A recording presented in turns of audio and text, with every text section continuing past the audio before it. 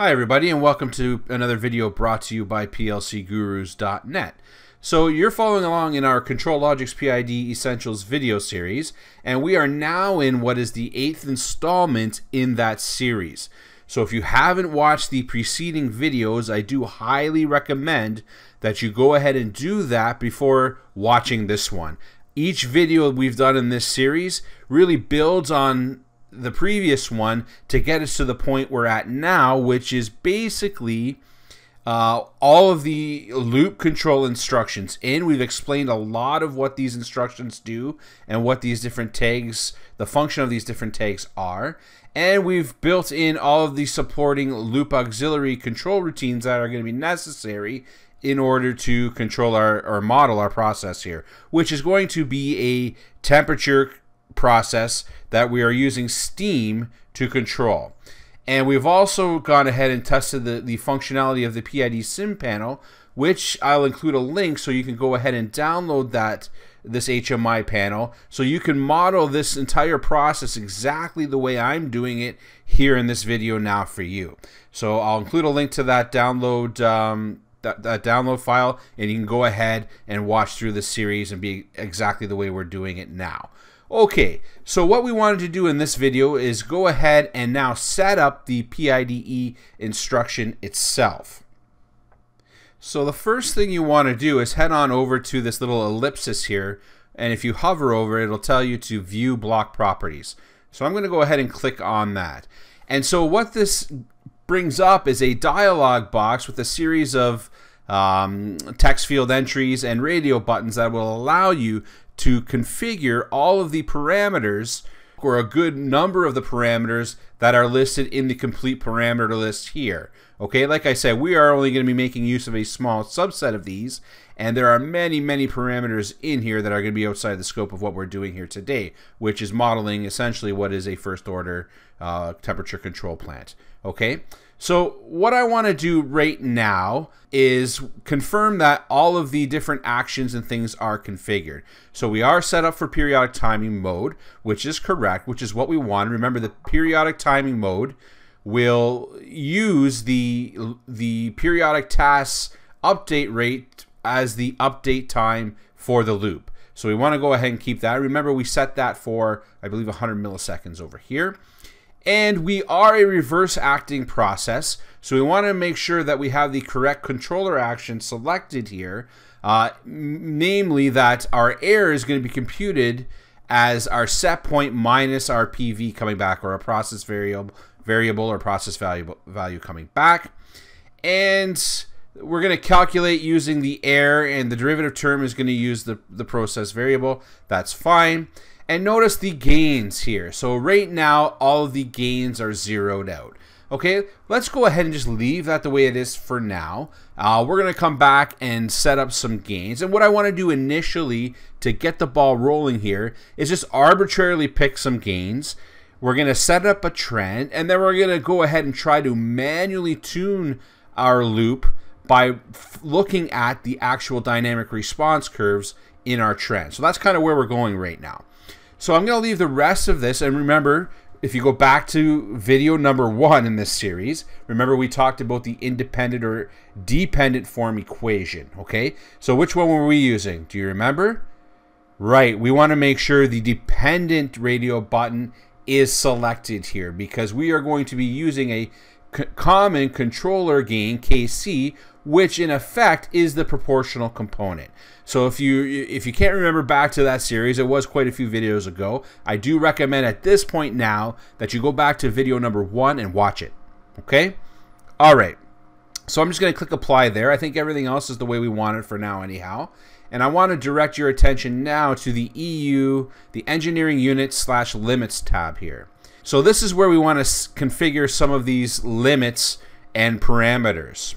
Alright, so for the PV, so these are our engineering unit scaling, okay? So remember I said we have something here called CVEU, which we are not using, but we are going to look at the actual readout here, just to give us an idea of where we're at when we're reading back the loop, and that'll make sense in a little bit. Instead, we've opted to use the unscaled CV value, and then actually, I'm just going to move this over here maybe for now, and actually run that through a scaling instruction.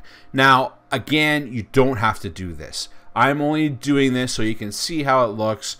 We get to, look at another instruction in the process, but this will effectively do what we're going to do here. Okay? All right. It is what it is. Here we go. So for our max at 100% span, we're going to say PV max is going to be 150 degrees C. Okay? And our minimum, we're going to leave right at 0. So now remember what we said here for the CV, the scaled CV. So remember what we said here. So we said we have the heat capacity to heat this thing between 75 and 120 degrees C. So barring any external temperature disturbance that we have down here. So it would follow then our minimum at a 0% output is going to be 75 degrees C. So let's go ahead and enter 75 here. And our maximum at 100% is going to be 120. So now we want to set up our set point limits. So this is just a hard limit that we can set up in the PID instruction itself in order to control where these limits can go, the min and max that these limits can go, even though we're actually controlling the set point externally via this tag. If it deviates outside of the limits we set in here, an alarm will be set. So I'm going to go ahead and set that to, we're going to say, let's make the low limit, I don't know, 70. And we'll make the high limit, well, we'll just make the high limit 120. That's the maximum we can heat to. So let's just go ahead and make it 120. All right, now the CV limits. So again, this is now corresponding to the CV output. We're going to say that the limits on that, we want to be able to be fully open, fully closed. So 0 and 100%. So we're going to go ahead and leave those there. Okay. So for the rest of it, I think we're going to ignore for now. I mean, we could set up all the PV high, low limits. We're not going to go there. I mean, we're going to just look at the process and the dynamic response of this process, namely. But you could go ahead and set these limits up, and then you can use those data tags for alarm enunciation. Okay, and then the auto tune, we're going to leave that alone for now as well. We'll get to an auto tuning video probably at the very end of this series. We're going to do a bunch of things before we let the controller do the auto tuning for us. Okay, so I'm just going to go ahead and click apply here just to save some of those changes. And what I want to do now, you know what? Let's just go ahead and put some values in here. So I'm just going to pick some arbitrary values that I know are going to cause our loop to go into instability. That's what I want to do first. So I'm going to go ahead and saturate this proportional and put a value of 30 in there. I'm going to put a value initially in the integral of, I don't know, 0.001. And we'll leave the derivative alone. We're going to implement this as a PI or a P plus I only controller. Okay, so let's just go ahead and set those up, and we're going to click OK. So the other thing I want to do now is I want to go ahead and head on over to the scaling instruction. So remember, we're going to actually scale this thing externally versus using the engineering units or the already scaled now CV output. Okay, so I'm going to go ahead and click on this ellipsis now, and you can see here we have 4 parameters that we're interested in here. So we have the input raw max, we have the input raw min, and what do you think this is going to be? So our input raw max is going to correspond to our CV output max, which is 100%. Okay.